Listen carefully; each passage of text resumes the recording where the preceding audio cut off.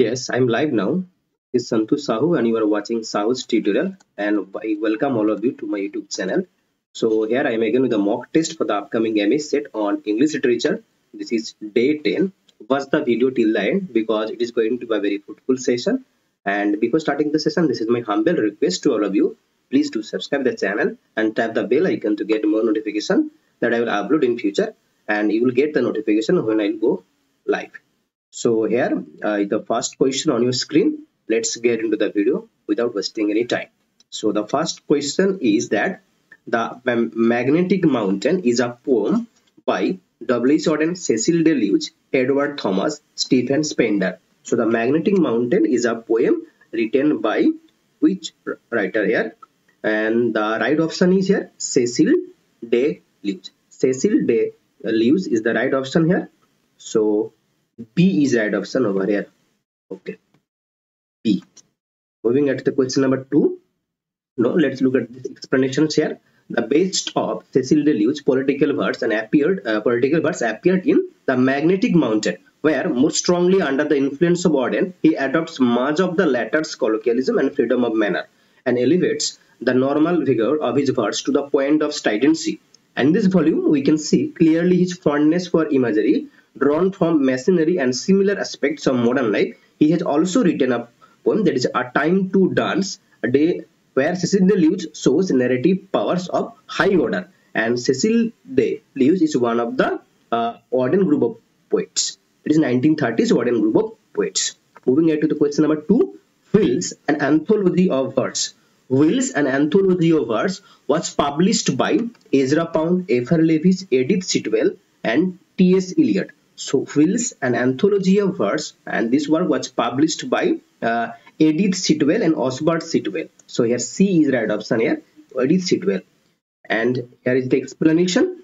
Wills, an anthology of verse, Edith Sitwell, Osbert Sitwell. Wills was primarily a vehicle for Edith Sitwell, Osbert Sitwell, and Cecil Verner Sitwell's entry into the modernist literary scene, and theirs was a modernism with visible roots in French decadent literature. Okay, moving at the question number 3. Which of the following works is not by Thomas Carlyle? So the French Revolution was written by Thomas Carlyle. Sartor Resistats was also written by Thomas Carlyle, whereas Seven Pillars of Wisdom was not written by Thomas Carlyle, and this was written by T.E. Lawrence has written Seven Pillars of Wisdom. Seven Pillars of T.E. Lawrence has written. T.E. Lawrence has written Seven Pillars of Wisdom, and the Life of SLET was also written by Thomas Carlyle. So here C is the right option, which is not by Thomas Carlyle. Seven Pillars of Wisdom is not written by Thomas Carlyle, and it was written by T.E. Lawrence. Seven Pillars of Wisdom is the autobiographical account of the experience of the British Army colonel, that is T.E. Lawrence, while serving as a military advisor to Bedouin forces during the Arab revolt against the Ottoman Empire of 1916 to 1918, and it was completed in February 1922 but first published in December 1926. The title Nightingale of India was given to Sarojini Naidu by Gandhiji, Nehruji, Tagore, Arvind Ghosh. So the Nightingale of India, the title was given to Sarojini Naidu and it was given by Gandhiji. So A is right option. Gandhiji gave Sarojini Naidu the title called Nightingale of India. Next question. The long poem The Dynast is written by the great novelist Charles Dickens, no. George Meredith, no. Thomas Hardy, D.H. Lawrence. So the long poem The Dynast is written by the great novelist Thomas Hardy. Thomas Hardy has written The Dynast, the long poem. There is the explanation here. The Dynast is an English language closed drama. It was written in verse as well as in prose by Thomas Hardy, and Hardy himself described this work as an epic drama of the war with Napoleon in 3 parts, 19 acts and 130 scenes. And the verse is primarily iambic pentameter. Occasionally tetrameter has been used, often with rhymes. And 3 parts were published in 1904, 1906, 1908. Moving at the question number 6. For them no more the blazing hearth shall burn. To whom does them refer to? To whom does them refer to? Birds killed by William II? No. Poor rustic people who are now dead? Ambitious people or politicians? So these lines actually appear in Elegy written in a country churchyard. Elegy written in a country churchyard. In this poem, these lines appear, and them refers to poor rustic people who are now dead. So B is right option over here. And Elysee written in a country churchyard, no more shall rouse them from their lowly bed. For them no more the blazing hearth shall burn, or busy housewife ply her evening care. So Grace Elysee written on a country churchyard. He passed the flaming bounds of place and time. This has been said about Milton. He passed the flaming bounds of place and time. This has been said about Milton. By Ben Jonson, Alexander Pope, Gray, or Blake. So he passed the flaming bounds of place and time. It has been said about Milton by Gray. Gray has said these lines about Milton, and here is the explanation that in progress of poesy, originally called Ode in the Greek style, having traced the progress of poetry from Greece to Italy and to Shakespeare in England, Gray refers in the second stanza of part 3 to John Milton and to his flight of poetry in Paradise Lost. Gray considers him, that is John Milton, almost on par with Shakespeare, and since he wrote of heaven and hell and of times past and future, Gray declares that Milton was not limited in his choice of themes by place or time. So it is because of the versatility of Milton.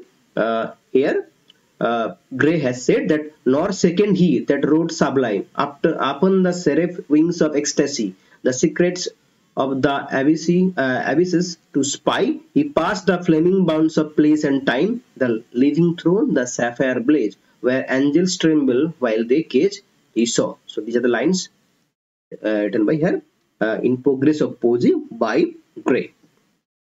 The name, that is of Dylan Thomas posthumously published play, and Dylan Thomas was died in the year 1953, and the work that I am referring here was published in the year 1954. So the ascent of F6, the lady is not for burning, or the tower, or under the milkwood. So here the right option is under the milkwood. Under the milkwood was published in the year 1954. So this is the posthumously published work, Under the Milkwood. Moving on to the question number, and this is actually a radio drama. Under Milkwood is a 1954 radio drama by Welsh poet Dylan Thomas, commissioned by BBC and later adapted for the stage. Next question. About which poem of Milton has Dr. Johnson remarked that diction is harsh, the rhymes uncertain, the numbers unpleasing? So everybody has praised Lycidas. That is, I told the answer here, Comus. So the options are Comus, Lycidas, El Allegro, or Paradise Lost. So here Dr. Johnson remarked Lycidas diction is as harsh, the rhymes uncertain, and the numbers unpleasing. So Lycidas is right option over here. In Lives of the Poets, in which work does Samuel Johnson says that in one of the poems on which much praise has been bestowed is Lycidas, of which the diction is harsh, the rhymes uncertain, and the numbers unpleasing. What beauty there is, we must therefore seek in the sentiments and image. Next question. Coleridge's biography, literature, this autobiographical one, was published in 1798, 1800, 1817, 1805. So biography literature was published in 1817. So C is right option over here. Moving on to the question number 11. Dash is called the father of imagism in English poetry. The father of imagism in English poetry is called, who is called Ezra Pound, T.S. Eliot, Osbert Sitwell, T.E. Hume. So T.E. Hume is called the father of imagism in English poetry. So the right option here, D. D is the right option. Next question. Vienna is a dash by Stephen Spender. Stephen Spender is also belongs to that Orden group of poetry, 1930s group of poetry here. Poet, a play, poem, novel, essay. So Vienna is a poem by Stephen Spender. So here B is the right option where B. She cannot fade, though thou hast not the bliss, for ever will thou love, she be fair. So the above lines have been taken from which work? The she cannot fade, though thou hast not bliss, forever will thou love, and this and she be fair. These lines are from Keats' Ode to Nightingale, Thing of Beauty, La Bella Dame Sans Mercy, or Ode on a Grecian Urn. So these lines have been taken from Old Grecian art. So D is right option over here. Moving at the question of 14, withdrawal from an uncongenial world of escape, either to death or more often to an ideal dream of world, is a theme of Tennyson's work. Ulysses, no. The Palace of Arts, no. Lotus Eaters, none of these. So withdrawal from an uncongenial world of escape, either to death or more often to an ideal dream world, and this is the theme of Tennyson's Lotus Eaters. So C is right option over C. Philip Waken, Aunt Pallet, and Tom Taliver are the characters of George Eliot's novel. Silas Marner, Adam Beath, Middlemarch, or The Meal on the Floors. So you know that Tom Taliver and Maggie Taliver appear in the work that is The Meal on the Floors. So D is right option over here. Philip Waken and Aunt Pallet and Tom Taliver are characters from George Eliot's novel The Meal on the Floors. And here is the explanation. Spanning a period of 10 to 15 years, the novel details the lives of Tom and Maggie Taliver, who are siblings who grow up at Dorcote Mill on the River Floss, and the mill is at the junction of the River Floss and the more minor River Ripple near the village of St. Ox, Lincolnshire, England. Both the rivers and the village are fictional. The novel begins in the late 1820s or early 1830s. Several historical references place the events in the book after the Napoleonic Wars, but before the Reform Act of 1832.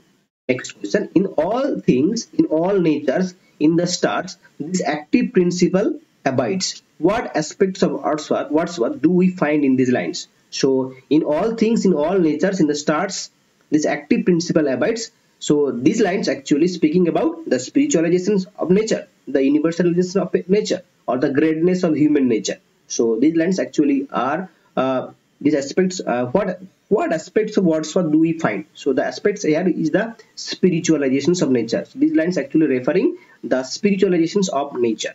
Next question. Matthew Arnold said, an ineffectual angel beating in the void, his luminous wings in vain. About Keats? No. Byron? No. Shelley? Blake. Matthew Arnold has said this line about Shelley, on Shelley. Shelley is the right option over here.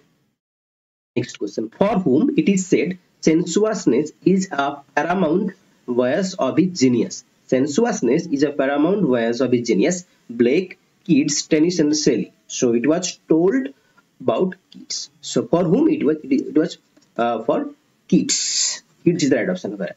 The glorious mirror, where the Almighty is from, glasses itself in tempest. The above line occur in Byron's which work? The glorious mirror, where the Almighty is from, glasses itself in tempest. The above line occurred in Byron's fame, Waterloo, or Roll on Thou Deep and Dark Blue Oceans, or Don Juan. So here these lines appear in Roll on Thou Deep and Dark Blue Ocean. So C is the right option. Dickens gives us a tragic picture of the French Revolution in his novel Little Dorrit. So Dickens has given a tragic picture of French Revolution in his novel Little Dorrit, Hard Times, Bleak House, A Tale of Two Cities. So Dickens has given the realistic pictures of French revolutions, a tragic picture of the French Revolution in his novel, that is D, that is A Tale of Two Cities, in A Tale of Two Cities. Next question. Love of political freedom, always the noblest of Byron's passion, inspired him to write Manfred the Island, The Prisoner of Chillon, or The Prophecy of Dante. So the love of political freedom, always the noblest of Byron's passions, inspired him to write The Prisoner of Chillon. So here C is the right option, C. So the Rape of the Lock is written in blank verse, quatrains, pension stanza, heroic couplet. Rape of the Lock is written in heroic couplet, and it was published in 3 volumes. In the first volume appeared in 1712, the second volume appeared in 1714, and the third volume appeared in 1717. And the first volume appeared with 2 cantos. In 2 cantos, the first volume appeared in the year 1714, whereas 1712, whereas 1714, in 1714 there it was published along with 5 cantos. It was published along with 5 cantos, and in 1717 it published with 5 cantos, and there Clarissa's speech was included. Clarissa's speech was included. was Clarice's speech was included in 1717 edition, and it was written in heroic couplet. An aesthetic delight in art and a streak of extreme sadistic cruelty can be observed in the Browning's poem Paracelsus, Milases, Sordello, Pipa Passes. So an aesthetic delight in art and a streak of extreme sadistic poetry cruelty can be observed in Browning's Pipa Passes. So here D is right option. And Pipa Passes is a verse drama actually by Robert Browning. It was published in 1841 as the first volume of his Bells and Pomegranate series. So it was published in his Bells and Pomegranate series, that is Pipa Passes. Pipa actually name of a girl. It is a verse drama written by Robert Browning, and it was dedicated most admiringly to the author of Ion, that is Thomas Noon, and it is best known for the lines like God is in his heaven and all is right with the world. God is in his heaven, all is right with the world. This is the famous line of this work, that is Pipa Passes, written by Robert Browning, and it is a verse drama. Edward Fitzgerald's The Rubaiyat of Omar Khayyam. The Rubaiyat of Omar Khayyam inspired Browning to write which work? The Last Ride Together, Rabbi Ben Ezra, Abt Vogler. So here, Edward Fitzgerald's The Rubaiyat of Omar Khayyam has inspired Browning to write Rabbi Ben Ezra. So B is the right option here. Rabbi Ben Ezra. Rabbi Ben is the right option here. Okay. And this poem begins with "Grow old along with me, the best is yet to be." So this is the opening line of the poem called Rabbi Ben Ezra. This is "Grow old along with me, the best is yet to be." And it was that Edward Fitzgerald's the Rubaiyat of Omar Khayyam has inspired that is Browning to write this work. This is Rabbi Ben Ezra. The Crown of Wild Olive was written by Huxley, Ben Jonson, Ruskin, none of these. The Crown of Wild Olive was written by John Ruskin. John Ruskin has written The Crown of Wild Olive. And The Crown of Wild Olive is a commentary on the socio-economic conditions of the society. And here, by representing this, he is not only playing the role of a satirist, rather he is also playing a role of preacher as well as a social reformer. Okay. A long poem is a combination of short poem. Who has held the above opinion? Coleridge, Keats, Wordsworth, none of these. So a long poem is a combination of short poems, and it was held. It was told by Wordsworth. Wordsworth has told these lines. Next question: on heroes and hero worship and the heroic in history was written by Ruskin, Thomas Carlyle, J.S. Mill, none of these. So on heroes and hero worship and the heroic in history, this work was written by Thomas Carlyle. So here B is right option. Here Thomas Carlyle has written on heroes and hero worship on the heroic in history. So here B is right option. Here is the explanation on heroes and hero worship and the heroic in history. The book by Scottish essayist, historian, and philosopher Thomas Carlyle, and it was published by James Fraser. James Fraser published, and it is a collection of 6 lectures given in May 1840 about the prominent historical figures, and it lays out Carlyle's belief in the importance of heroic leadership. Moving on to the question number 28. Which poem of Tennyson was particularly liked by Queen Victoria? So which poem did Queen Victoria like particularly? The Idylls of the Kings, Charge of the Light Brigade, In Memoriam, none of these. So Queen Victoria has liked In Memoriam, Tennyson's In Memoriam particularly. So here C is right option.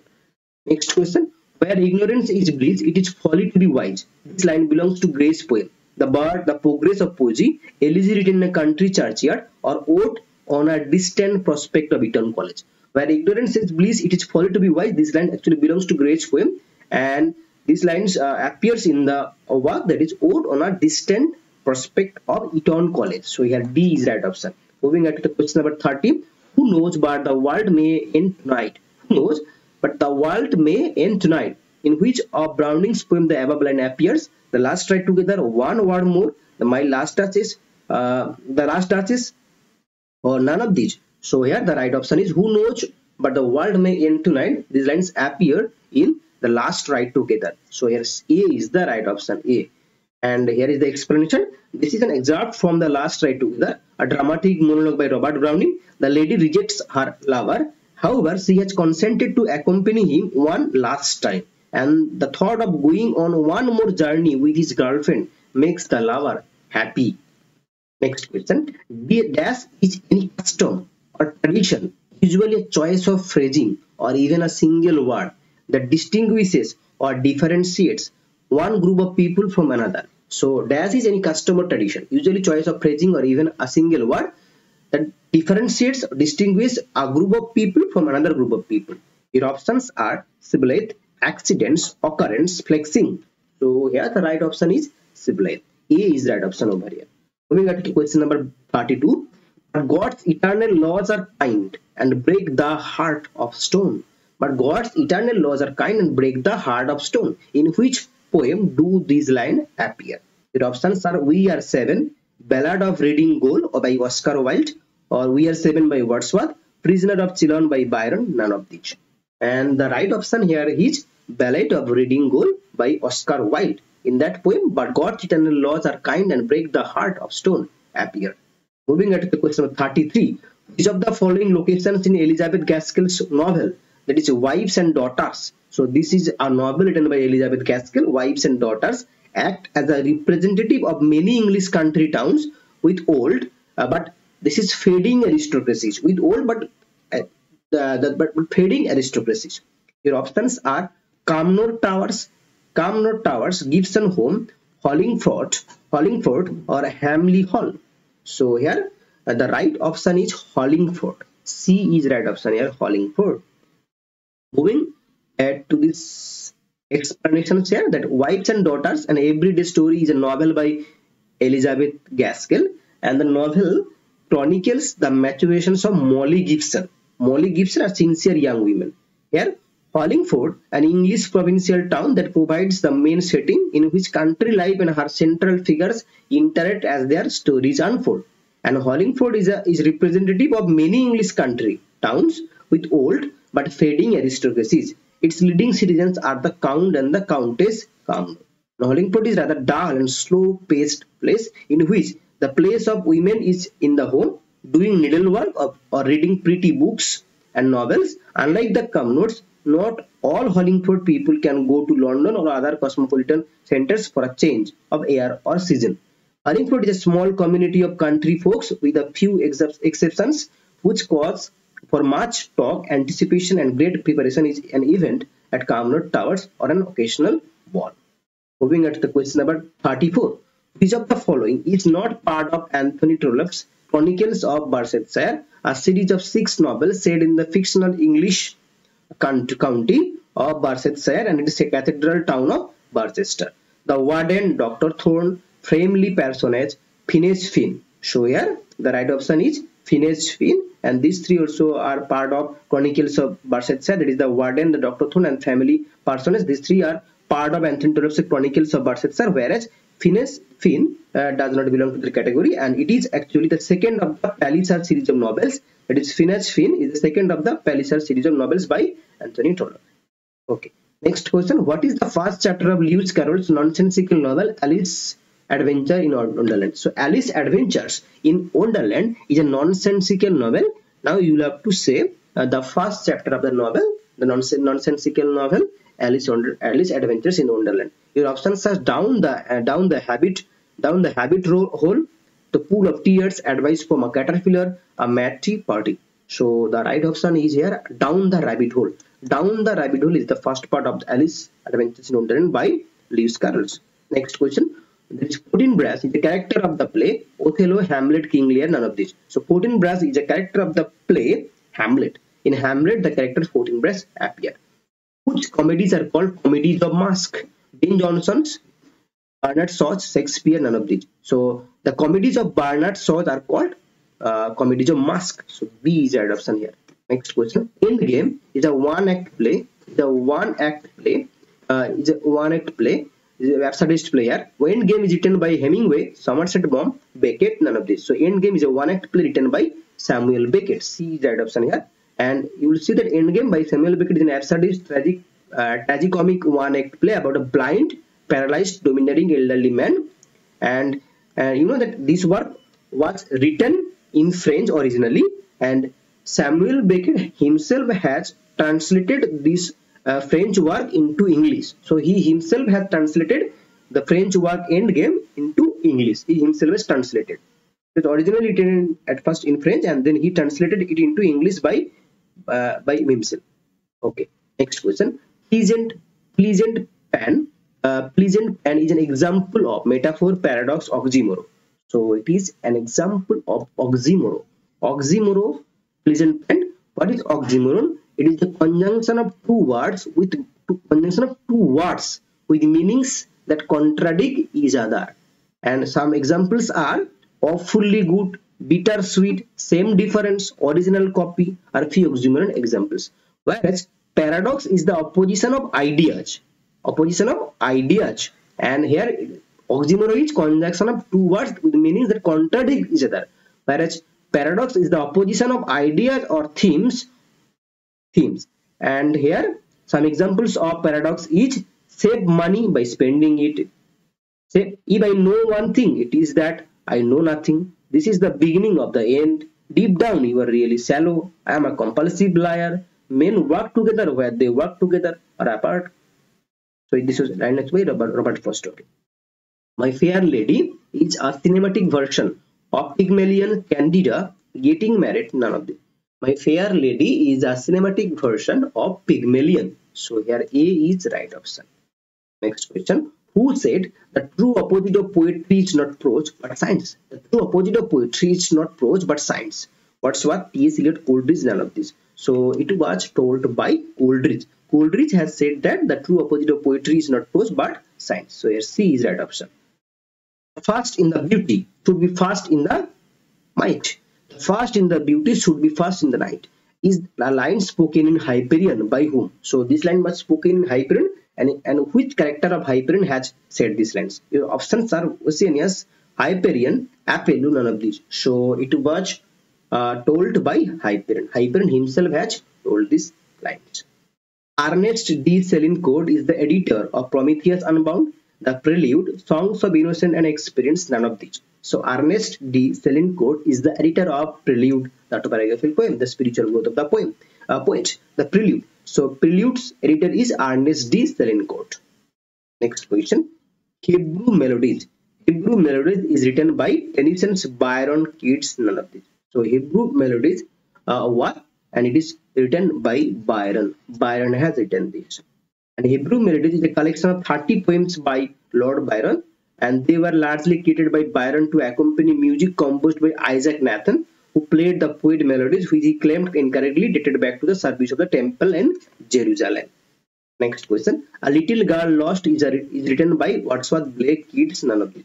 A Little Girl Lost is a poem written by William Blake. So B is the right option. Moving on to the question number 46. The child is the father of man. And for the first time, these lines appear in which work of Wordsworth? Immortality Ode? No. The Prelude? No. My heart leaves when I behold rainbow in the sky? Or none of these. So for the first time, this line appeared in My Heart Leaves When I Behold a Rainbow in the Sky. That is, the child is the father of a man. And William Wordsworth used the expression for the first time, the child is the father of the man, in his famous 1802 poem, that is My Heart Leaves Up, also known as the Rainbow. Next question. Lady Windermere's Fan. Lady Windermere's Fan is written by Oscar Wilde, Gal Sorty, T.S. Eliot, none of these. So yeah, Lady Windermere's Fan is written by Oscar Wilde. Oscar Wilde has written Lady Windermere's Fan, and it is actually a 4-act comedy. Windermere's Fan, a play about a good woman, is 4-act comedy by Oscar Wilde, and was first performed on Saturday, 20 February 1892 at the St. James Theatre in London. And the story concerns the Lady Windermere, who suspects that her husband is having an affair with another woman, and she confronts him with it. Although he denies it, he invites the other woman, Mrs. Erlyn, to his wife's birthday ball. Moving on to the question number 48. The only play by Shakespeare which conforms to the classical unities is Hamlet, Twelfth Night, Romeo and Juliet, none of these. So the only play by Shakespeare which conforms to the classical unities is here Twelfth Night. So Twelfth Night abides by the classical unities. So here B is the right option here. Twelfth Night is the only play written by Shakespeare that abides the or confirms the classical unities. Okay. Yahoo in Gulliver's Travels, according to Gulliver, were European, Indians, American, none of these. So Yahoo according to Gulliver, Gulliver were European. So here A is right option. Moving on to the next question. Maggie Tulliver is the central character in George Eliot's novel. Adam with Middlemarch, no. The Mew and the Flows, or Silas Marner, no. So here Maggie is the central character in George Eliot's work, that is the Maggie Tulliver and Tom Tulliver, they are the siblings. They appear in the novel The Meal on the Floors. C is right option here. Next question. Stephen Guest is an important character in one of the following novels of George Eliot: The Mill and the Flows, Adam Beach, Cyrus Mander, none of these. Stephen Guest is also an important character in The Mill and the Flows. So here A is right option, The Mill and the Flows. Stephen is a handsome, charming, and wealthy son and the heir to the Guest and Co. Shopping fortune, and he is courting Lucy Dean. It is generally understood that they will soon be engaged. Stephen feels genuine affection and love for Lucy, whom he considers the ideal wife for him. Moving on to the question number 52. How can we know that dancer? How can we know the dancer from the dance? This line written by Eads is taken from Selling to Byzantium, Among School Children, The Second Coming, none of these. So how can we know the dancer from the dance? And this is the ending line of the poem. This is the concluding line of a poem. You have to identify the poem written by W.B. Yeats, who got the Nobel Prize in the year 1923. Your options are Selling to Byzantium, Among School Children, The Second Coming, none of these. So this line, that is how can we know the dancer from the dance? These lines, the concluding line, appear in Among School Children. And you know that Yeats had received the prestigious Nobel Prize in the year 1923. So here B is the right option here. In William Butler Yeats' poem Among School Children, the most famously asked, how can we know the dancer from the dance? Many interpret this line as an observation that Kamp's creative acts are so intimately connected to the artist who created them that separating the two is almost impossible. And this is the this book, that is Among School Children, contains 8 sections, and in the 8th section there is the last line here. How can we know the dancer from the dance? So it is a line. These lines are from Among School Children, written by William Butler Yeats. Hamlet was killed by Polonius in which act? So Hamlet was killed in Act 5. In Act 5, Hamlet was killed, and scene 2. Hamlet was killed in Act 5, Scene 2. So who killed Hamlet? Polonius? No. That is Letius or Claudius. So here the right option is B. The Letius has killed Hamlet in Act 5, Scene 2. Actually, in Act 5, Scene 2, Hamlet finally completes his promise to his father and kills Claudius. And by this point, his mother has died, and Letius has admitted the sword he has cut Hamlet with is also been poisoned, and Hamlet's death therefore is imminent. And Hamlet stabs Claudius and pours the poison wine down his throat. Next question. Who represents prejudice in Jane Austen's novel Pride and Prejudice? So, and you know, the first title of Pride and Prejudice was First Impression.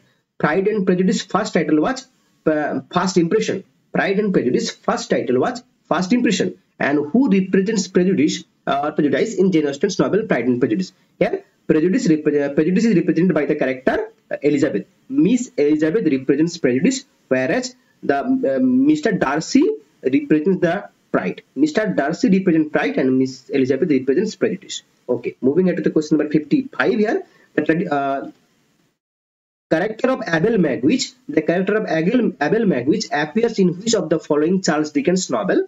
Great Expectations, Oliver Twist, Nicholas Nickleby, Bleak House. So you know that Abel Magwitch is the real benefactor. The real benefactor of Peep, that is Philip Peep. Philip Peep is known as Peep in the novel that is called Great Expectation, and it is a Bildungsroman novel, or it is a coming of age novel, that is Bildungsroman novel. And Abel Magwitch is the real benefactor of the character Philip Peep, and where you will see the characters like Compeyson is the another convict. Abel Magwitch and Compeyson, they are the convict, and characters like Estella, Miss Havisham, or Leek appears. Joe appears in that novel Great Expectations, and the name of the house of that is Miss Havisham is Satie's house. It is Satie's house. In Satie's house, Miss Havisham resides there, and Estella is adopted by her. Estella, the character Estella. Okay. Moving on to question number 56 here. What was the subtitle of William Makepeace Thackeray's novel Vanity Fair when it was published as a single volume in 1848? Very easy. A novel without a hero. So it is the right option. A novel without a hero. Vanity Fair's subtitle written by William Makepeace Thackeray. Next question. The Old Familiar Faces. The Old Familiar Faces was written by Ruskin, Charles Lamb, J.S. Mill. None of the. The Old Familiar Faces was written by Charles Lamb. Charles Lamb has written The Old Familiar Faces. Which poem of Keats contains heart melodies are sweet, but those unheard are sweeter? Which poem of Keats contains heart melodies are sweet, but those unheard are sweeter? Ode to Autumn, Ode on a Grecian Urn, Ode to Melancholy, none of these. So these lines appear in the poem called Ode on a Grecian Urn. 58 B right answer. Next question. Which novel of Hardy presents Igdon Heat as the background of the story? Tales of the Dear Babblers, and its subtitle is A Pure Women. Tales of the Dear Babblers, subtitle is A Pure Women. Return of the Native, Jude the Obscure, none of these. So Hardy presents Igdon Heath as the background of the story in the novel called Return of the Native. So here B is right option here. Okay. Question number 60. Wait a minute, it's not starting. Yeah. Yeah. Question number 60. It is for the world to decide whether you are a poet or not. For whom these words are meant. It is for the world to decide whether you are a poet or not. For whom these words are meant. For whom these words are meant. Robert Frost, Poe, Byron, none of these. So these lines are work for Frost, Robert Frost. So to wind up the session, here is question number 61. Today's last question. 61. I have suffered with those I saw suffering. I have suffered with those that I saw suffering. These humanistic words are attributed to Miranda in The Tempest, Portia in The Merchant of Venice, Lady Macbeth in Macbeth, none of these. So these lines were spoken by Miranda in The Tempest. So A is right option here. So thank you. These were all 61 questions I have discussed along with explanation. And if you want me to make video on any particular topic, you can write me down in the comment box. You can suggest me. I will definitely try to make video on those topic. Thank you once again for watching the video. And this is my humble request to all of you. Please do subscribe and tap the bell icon to get more notification. And you will get the notification when I will go